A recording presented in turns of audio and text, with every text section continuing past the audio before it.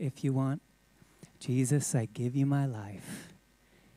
Thank you, Lord. It's all about you, Lord. And thank you for this time we get to be together, come together as family. And I pray every person that's here, Lord, they would know your love, your amazing love, like you demonstrated your love for us so clearly, willing to lay your life down for us. And so I pray that each one of us would know your love in a greater way, and even today to experience it. I pray these things. Amen. All right. Be seated. Smile at somebody and look in their eyes. Okay. Thanks for coming, everybody. You ready? I guess you're supposed to buckle your seatbelts. All right. Does anybody have radiators in your home? Like we have an oil tank. We got the radiators, and so have you noticed if you look really closely and get like your phone light on, and you get really close, you look down back behind it, have you noticed that the paint is a different color than the rest of the walls in the house? And that bothers me. And I'm like, man, I got to do something about that thing. Some of you, does that bother some of you? Some of you, raise your hand if that bothers you. I know we got issues. We got issues. Oh, there's a few of us. We got issues. You know what I've learned, though, is that some problems are worth ignoring. They're not worth the effort to do something about that. You got to take the whole system out, call the plumber and all that kind of stuff. But there are some problems that you need to be aware of. And some problems are big problems, but we're like unaware that they're a problem. So for example, as a dad now, I'm thinking pretty soon my kids are going to want to drive. Speaking of problems, but let me keep going. One of the things that I have to teach them early on is about the dipstick. You have to check the oil. Do you know? Because if you run out of oil, you may not realize it, but it's going to be a big problem. Why do I know that? Because as a teenager, I blew up an engine because I ran it without oil. Pray for my parents. My dad's still working out. So sometimes we have problems that are worth ignoring because they're, it's fine, it's grand, it's not really a problem. But there are some problems that we don't realize are a problem until the problem really hits us. And today, the message that I want to share is kind of like that type of problem, where we may not be aware that it's a problem. Sure, it's grand. This car is beautiful. Look at the paint job. But actually, underneath the hood, there can be a big problem. Okay, and so I'm sharing this because this is something for me, but I believe this is something for all of us to be aware of, okay? So there's this story in Numbers chapter 13. If you have your Bible and you want to look at that, I'm just going to kind of tell you the story, but if you want to follow along, you can. And this is the story of Israel. Say Israel. Israel were a nation called by God, and they had been slaves. You remember, they grew as a nation. They grew from a family into a nation, and they were very successful, but then they became slaves under the Egyptian kings there. And while they were slaves, God came to a man named Moses in this burning bush situation and came to him and said, I want you to go and tell Pharaoh, let my people go. So Moses responded to the Lord. He went to Egypt. He spoke to Pharaoh. And eventually, the people of Israel left Egypt. They were standing at this big sea, and they were stuck between a sea and a hard place because the army was coming after them. God opened up this sea. They moved through the sea, and their enemies went into the sea, and the sea closed over them. This was the deliverance of God's people. This was their salvation. Movement from bondage and death into a new reality with God. When they left this situation of bondage and went through the sea, do you know where they went into? Somebody say it out loud. Into the desert, into the wilderness. But where were they going? Somebody say it out loud. The promised land. They were heading in a direction toward the promised land. You know this land? It's the land of milk and honey and really good berries tea. So they were headed in this direction of the promised land. And this is where we find them. They've spent time in the wilderness, but God's desire was to teach them some things in the wilderness, but ultimately not to leave them in the wilderness, but to what? To move them into promise of blessing and so much more. That things that they couldn't even hardly imagine and dream of. And that was the direction they were headed into. So God comes to Moses after the season of going through the wilderness, and he says to Moses, Moses, now what I want you to do is I want you to find the leaders of Israel, of the 12 tribes, and I want you to choose these 12 leaders to go in and survey the promise. I want them to enter into the land that I have promised and bring back a report of what's going on there. Okay? So Moses gave them instructions, and he sent the 12 men into the promised land. These were the instructions to explore the land. Go there, see what the land is like. It says in Numbers 13:18. See what the land is like. So they're going to look at the land. Find out whether the people living there are strong or weak, few or many. They're going to look at the people. See what kind of land they live in. Is it good or bad? Do their towns have walls, or are they unprotected like open camps? Is the soil fertile or poor? Are there many trees? Do your best to bring back a sample of the crops, because this was the harvest season for the grapes. So, these people went in, and they were to make a report of the promised land and bring it back to the people. So after exploring for 40 days, the men returned. And this was the report that they gave to Moses. They said, we entered the land you sent us to explore, and it is indeed bountiful country. It's amazing country, a land flowing with milk and honey.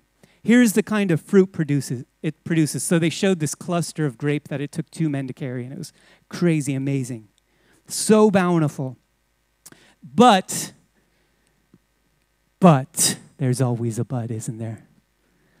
But the people living there are powerful, and their towns are large and fortified. We even saw giants there, the descendants of Anak. Then they go on to describe all the different people groups, and it was a scary situation. The Amalekites are here, the Canaanites live here, the Hittites are here, the Amorites are here, the Canaanites, all these different ites. And Caleb is one of the 12 there, standing there. Joshua, Caleb, and a big group of 10. And the 10 are giving this report, and Caleb's like, shh. In the midst of them giving their report, Caleb's like, but the land is amazing. And if we go take it now, we got it. That's Caleb. Powerful. So, what happened? The rest of the group began to challenge what Caleb was saying as he challenged what they were saying. These 10, I think, probably thought they were giving a good report. They were doing what Moses asked them to do. Tell us, how is it? What's good? What's bad? What's scary? What's not? So they're giving a logical report. But how many know that this was not just a logical report? This was actually a bad report. And Caleb's like, shh, don't listen to all that. Because why? God is with us. Their report was magnifying the obstacles and the giants, but Caleb's report was magnifying God. Two different reports. I think they both thought they were good. It's all good. The car is all good. Look at the paint job. Wait, look under the hood. There may be a problem with what you're saying.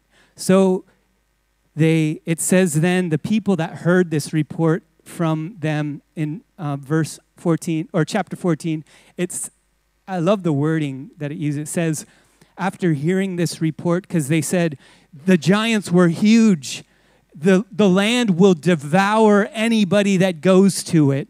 We were like grasshoppers in our eyes, and we were like grasshoppers in their eyes. We can't do it. And it says the people heard this, and they brought up a great chorus of dread, a great chorus of protest. Oh, I'm just thinking of a song, we can't do it. They're singing the song of protest, of why it's not going to work. Why, although God promised it, we should go back to where we were. We would have been better off dead. They're singing their song. We would have been better off dead in Egypt than going to be killed into the promise. Ever sang that song? Okay, we won't. Don't raise your hand. So the people are crying out. Then Aaron and Moses fall to the ground. Joshua and Caleb are ripping their tunics, and they're saying, guys, we got to believe God. Stop doing that. The Lord is with us. Don't be afraid of them. Okay. So that's the story. I think you may see where I'm heading. I want to talk about the situation. So they surveyed. They did a survey. They examined and made a record of the area and features of an area of land so as to construct a map, a plan, or a description. Moses sent these people in to look at what God promised was for them. Look at the life that God said belonged to them. It wasn't just a land. It was about a life that he was inviting them into, that they weren't going to just earn it, but he was going to give it to them. And so they made a survey. I don't know if you've ever done that. Have you ever made a survey? But that's what he called them to do. Make a survey.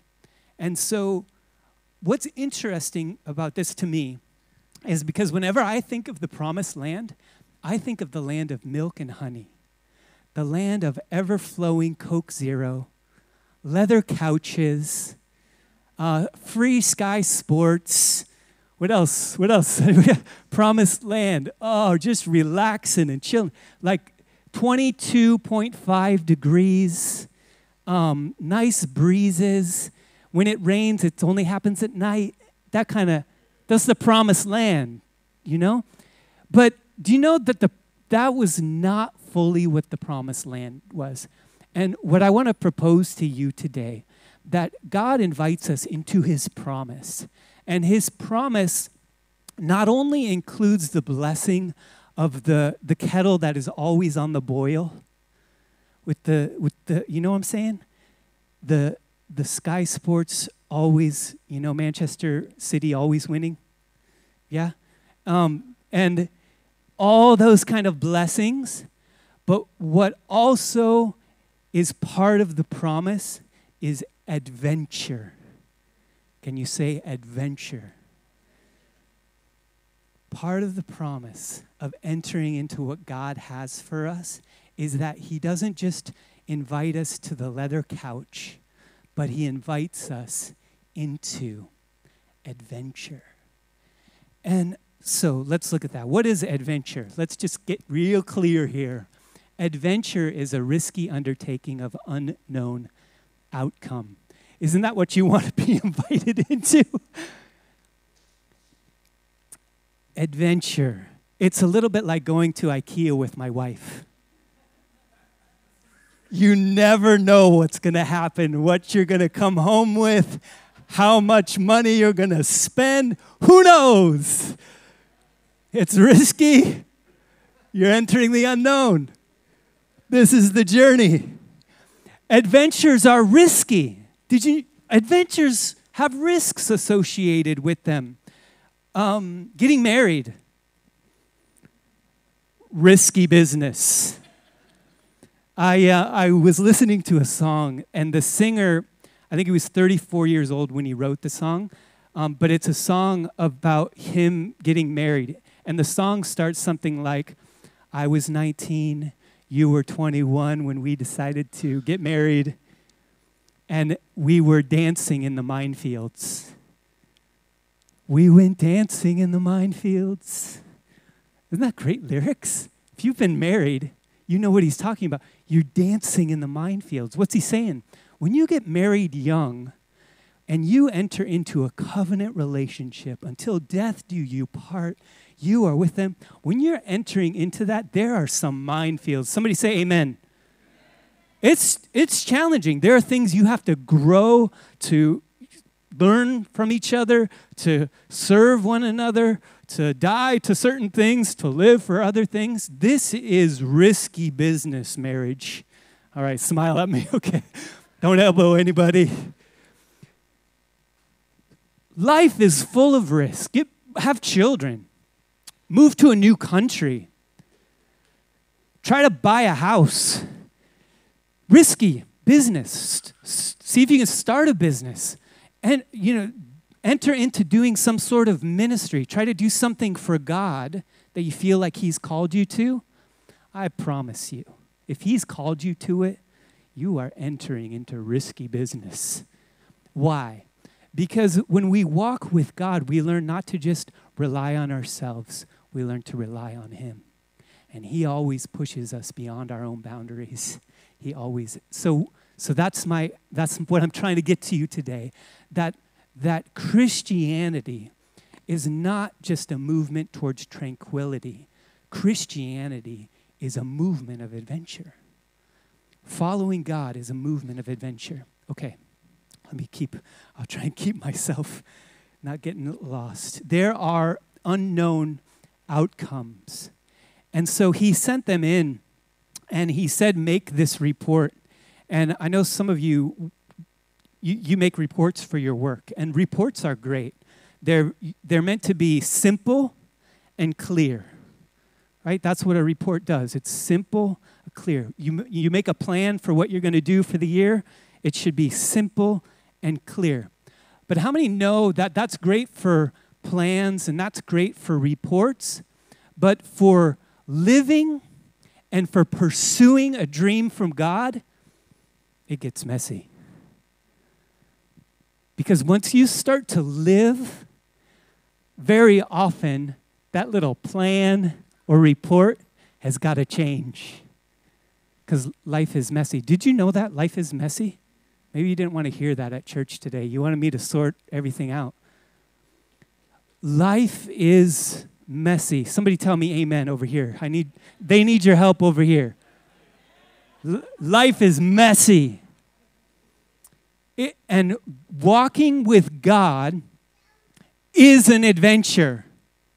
And there's mystery, and there's challenge, and there's movement, and can be fears and anxieties, and things don't always go the way you thought they would go. But guess what? Welcome to walking with God. Smile at me now. Okay? All right. This is the story of Christianity. And, for me, it's sad sometimes when I talk to people in Ireland, but all over the world, and they think that church is doing what we're doing right now. Like coming into a big building with a bunch of people, sitting down, standing up, singing a few songs, listening to somebody talk, and then go home and have the roast. They think that's what, Christianity, and this is good. I'm committed to this. I do this every week. This is so good. But there is so much more than what Christianity, it's meant to be an adventure. And it's a shame that so many people don't realize that. But you got to read the Bible. Have you read the Bible? I think people, they go and they see a big old building, half filled with old people. No, nobody their age maybe, and they think, oh, that's church. That's not church. Church is an adventure. Smile at me. Church is walking with, this is walking with God. This is not like other stuff.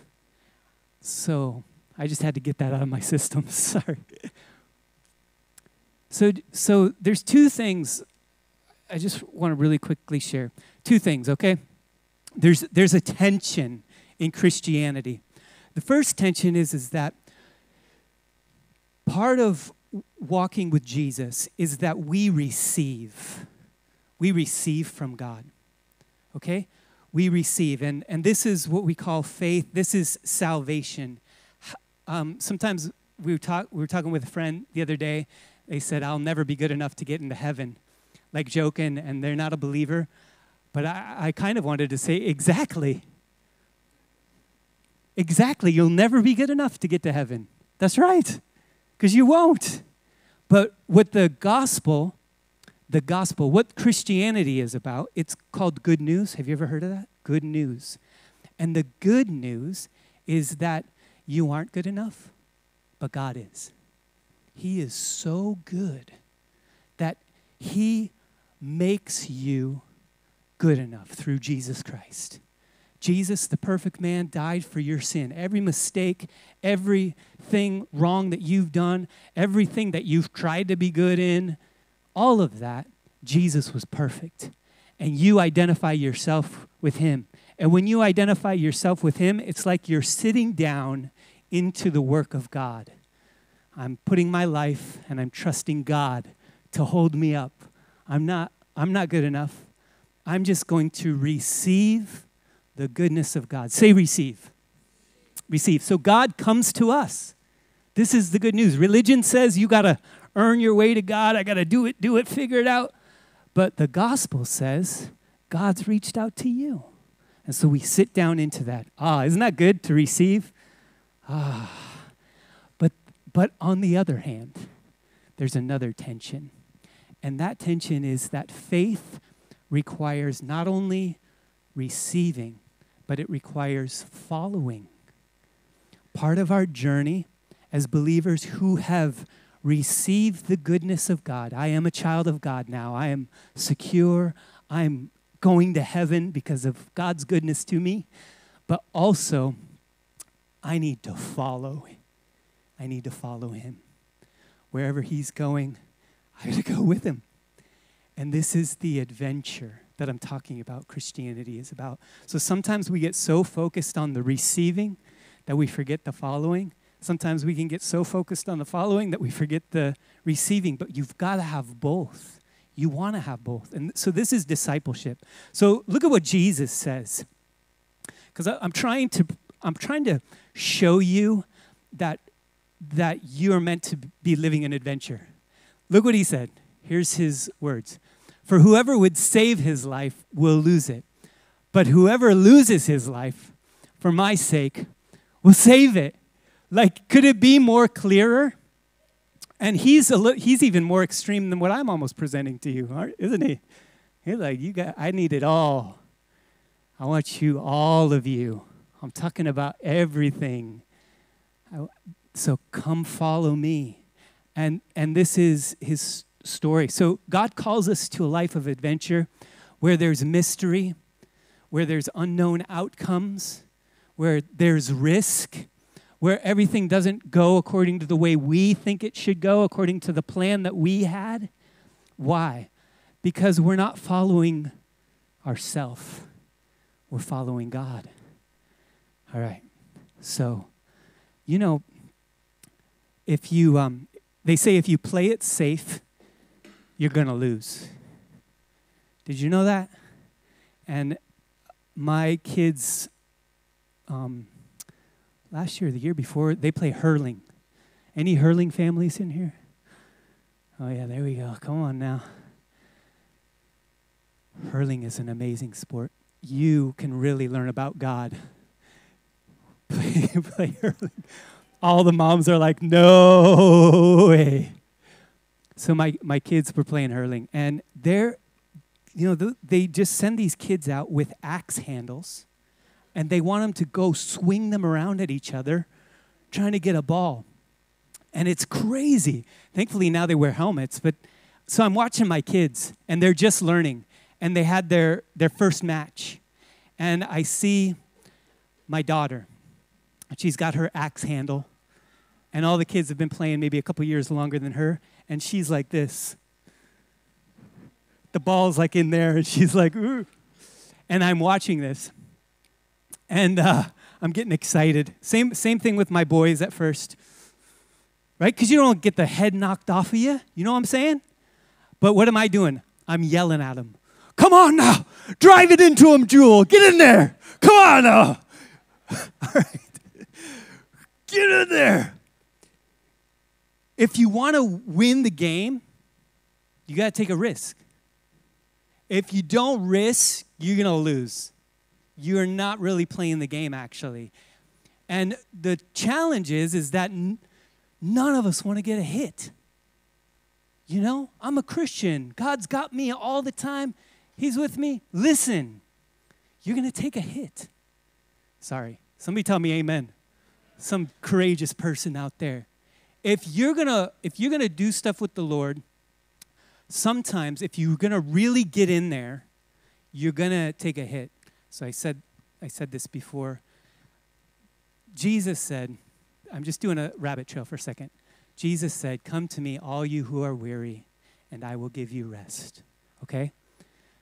That's a good message. That's a true message. That's not today's message. Okay? I believe that message. It's blessing. Today I'm saying, so if we're going to go with God, we're not just doing a Sunday thing, chilling the rest of the week.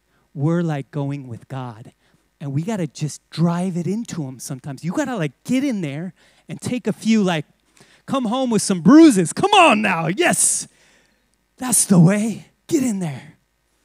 So don't play it too safe. I was in Edinburgh with my brother-in-law a number of years ago, and we went to the Bank of Scotland there.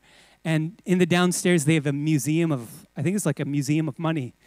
And in the museum of money, they have £1 million stacked up underneath this thick plexiglass. I don't know what other kind of security systems they have. But that was so cool. If you're ever in Edinburgh, you should go see it, to actually see what £1 million looks like. And I was like, whoa, I couldn't fit that in my car or the Ryanair flight. So anyway, I was looking at that. I was thinking kind of like a representation of our life, this money, right? And if you try to protect it,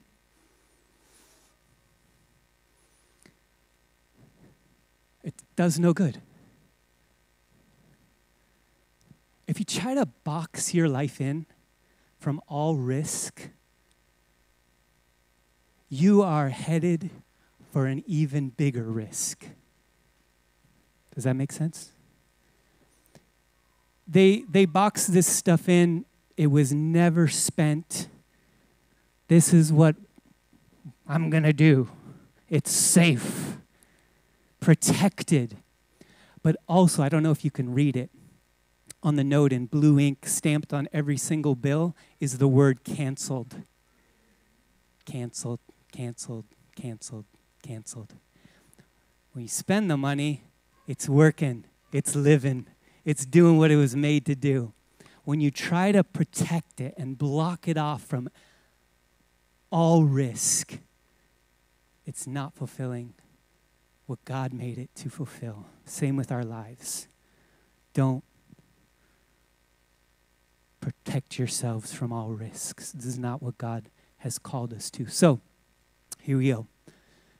I love this quote by A.W. Tozer. What comes into our minds when we think about God is the most important thing about us. That's a profound statement, actually. You ponder that one for a while. Because what we think about God has an effect on our heart and on our actions. And so I want to ask you, do you know God as the God of adventure? Do you know him like that?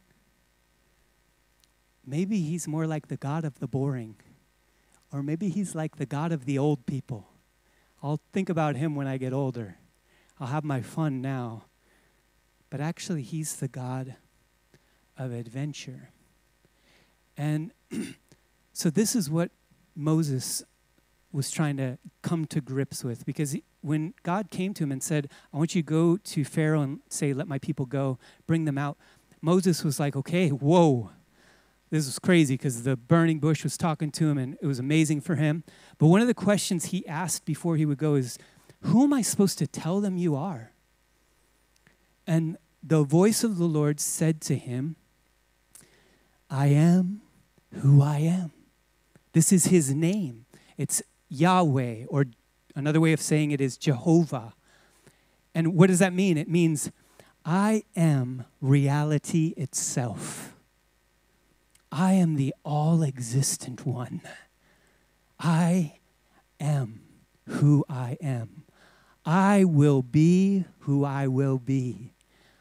And so Moses ended up bringing that to the people. But what was happening was that God, he gave his name so wide open that the people were only going to really learn who he was by going with him. That's how they were going to learn his name. As you go with me, you're going to learn that I am who I am. And so as they entered into the wilderness, and even before that, they were learning who God was. How? Through their experience of following him. And so they learned things like he is God our healer, Jehovah Rapha. He is God my provider, Jehovah Jireh. He is the Lord of angel armies, Jehovah Sabaoth. What was going on? They were learning not just by hearing who he was like a name. They were learning by following with him. So, do you know the God of adventure? Or do you just align yourself with some denomination, like Pentecostal, I'm Catholic, I'm Anglican, I'm Church of Ireland, do you know the God of adventure? Because you only really know him as you walk with him. And I'm trying to get this to you. This is what it's about. This is the heart of what God challenges us with today. So if there's one thing that I would like to get you to do is to refuse to surrender the adventure. Refuse to surrender the adventure. The adventure that God calls us to is, it's usually inconvenient. Sometimes I wish that God would just check my calendar. Like I have it online. He could just check it. And maybe he could send me a text message if he needs me to do something. Just send it a week ahead so I can put it in the calendar, make sure it doesn't conflict with something else, you know. We laugh, but wouldn't that be nice? Thanks. Wish you could just do the things my way. Doesn't work. Walking with God is an adventure, and there are surprises, and we have to kind of decide beforehand that we're going to be willing to be inconvenienced, because that's what it is to follow him. You know, when Jesus would call these disciples, have you ever read the Gospels? I'm talking about Christianity, okay? Not just church, a big church and old people. I'm talking about Christianity. When Jesus would call people, he would call them like individuals. So God calls, he doesn't call them and you need to worry about them. He calls you. He knows you. And he says, hey, you, come follow me. Doesn't matter about them, doesn't matter about her, doesn't matter about him. You, come follow me. And so then we in our situation, whatever our situation, we don't compare ourselves to anybody else. We have to say, am I going to follow him? And this was the situation with the disciples. Some of them had great jobs, really secure. They had their pension plan. And God said, come follow me. Jesus said, hey, come follow me. They decide, what am I going to do? I'm going to leave that. Okay, I'm with you. And when he called them, what did he do? Jesus says, come follow me. And they're there, they hear it. And what does Jesus do? He's gone. He's walking. And they're like, okay, am I going to follow him? The call of walking with God is inconvenient, okay? It's very clear in the scriptures. Read any of the scriptures, and it's going to be very often inconvenient. I come from a long line of adventurers. My parents are here. Give my parents a hand. They hate that. But listen, children, honor your parents in the Lord, for this is right, okay? But they bless me because they exemplified this to me as a young teenager. My dad was a doctor in Alaska. They felt called to go to a different country to share God's love with people. So my dad shut down his medical business. They sold their house, or they tried to sell it. Actually, even before they sold the house, they left because it wasn't selling fast enough. So they said, we better just go because God wants us to do this. So they left. And they kept paying their mortgage while they were in this different country, helping the poor and orphans. And finally, they ran out of money. I think it was the same month that they ran out of money because they were paying their mortgage. The house sold. And so both my family and Heather's family, we both have a heritage of people who have adventured with God.